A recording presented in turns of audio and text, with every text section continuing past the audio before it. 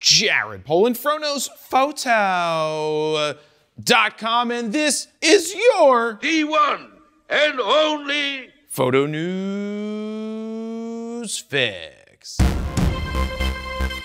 This fix is brought to you once again by Squarespace. Now, I've been using Squarespace for JaredPolin.com for 15 freaking years. 15! Now, there's a reason I've been using Squarespace for my own portfolio for that long, and it's just so damn simple to use. It's simply drag, drop, and go. No coding needed. In fact, when I uploaded my Safari photos to my Squarespace site, I did it in a matter of minutes. To get your 14-day free trial, head on over to squarespace.com/FroKnowsPhoto. If you decide that it's for you, use the code FroKnowsPhoto at checkout to get 10% off your first order.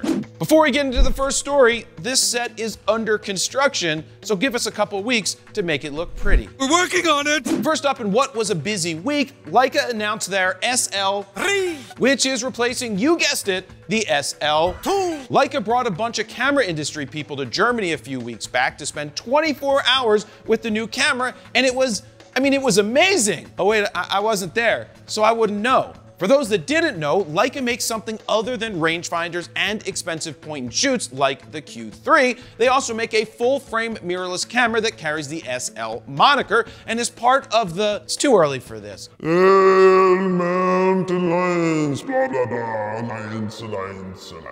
The SL3 sports a new 60-megapixel BSI sensor with what Leica calls triple resolution technology. Triple resolution technology. Doesn't ring like L-Mount Alliance, now does it? Nope. That means you can shoot JPEG or DNG RAW files in 60, 36, and 18 megapixels, which I think is kind of dumb. The ISO has been expanded from 50 to 100,000. The SL3 now has phase detection AF and not just contrast detection. I mean, it's not that far behind. Right.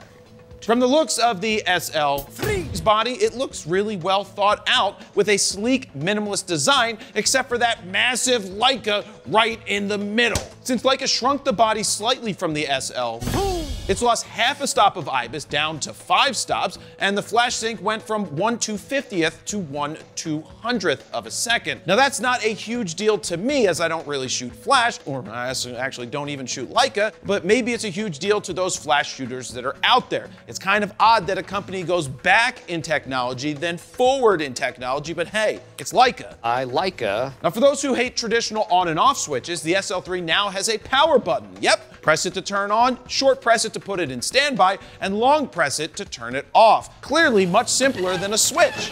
If you think this camera's for you, get ready to fork over $7 grand. Now I'd love to try it out myself, so Leica, can you please send me one so I can Leica it? Next up, if you've ever considered renting cameras or lenses online in the past 10 years or so, you've probably seen LensRentals and BorrowLenses. Well, one of them isn't gonna make it out alive. LensRentals has acquired BorrowLenses from Shutterfly, who purchased BorrowLenses all the way back in 2013. So what does this mean for BorrowLenses? Well, according to Petapixel, who reached out to Tyler Beckman, LensRentals CEO, and I quote, LensRentals is not acquiring employees or locations as a part of this acquisition.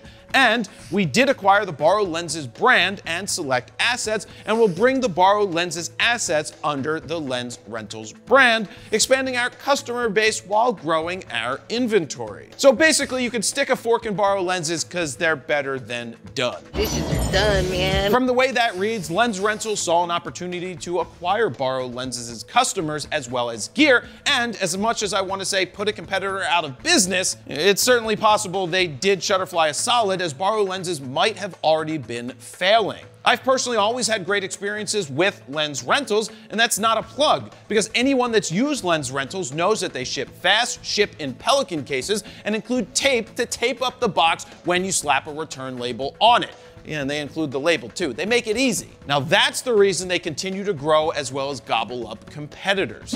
Real quick before we get into the last story, I have a quick update for you because Nikon released firmware 5.0 after I already recorded this photo news fix, so it's not going to be in this week's fix, but we will be talking about it more in detail on this week's Raw Talk, which comes out on Friday. It's available wherever you get your podcasts, as well as being available on YouTube now, so be sure to tune in on Friday to hear what we have to say about firmware 5.0. And finally, boy oh boy did Canon and Sony mess up big time. Or did they? Now, I'll dive into that more in just a second, but last week Nikon announced out of nowhere that they entered into an agreement to acquire 100% of the outstanding membership interest in Red, and Red would become a wholly owned subsidiary of Nikon. And I quote, "Pursuant to a membership interest purchase agreement with Mr. James Gennard, its founder, and Mr. Jared Land, its current president, subject to the satisfaction of certain closing conditions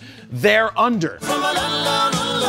Well, I'm no Porsche driver or Leica owner, but does that read like the sale isn't exactly final just yet? Now, for a minute, let's assume that it goes through and nothing else is wrong. This is huge for Nikon. With one fell swoop, Nikon ups their cinema cred. Now, I've got a few questions. Why did Red choose to sell now? Are they floundering in the industry? Is their patent regarding compressed RAW files under fire? Did Nikon see a potential for stopping their competitors by purchasing the patents from Red? Will Nikon discontinue EF and RF mounts in favor of Z-mount Red cameras? Salty. Will Nikon co-brand future Cine cameras to compete with Sony and Canon? There's so many unknowns right now, but I think the biggest question is, did Canon and Sony mess up by not trying to gobble up Red themselves? This Coke tastes like Pepsi. Well, that's an interesting one right there. On one hand, possibly. On the other, without knowing Red's financials, maybe they dodged a bullet.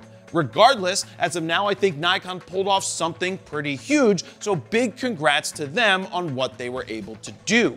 Now, what do you think? Let me know down below. And there you have it, Jared, Polin, FroKnowsPhoto.com. See ya.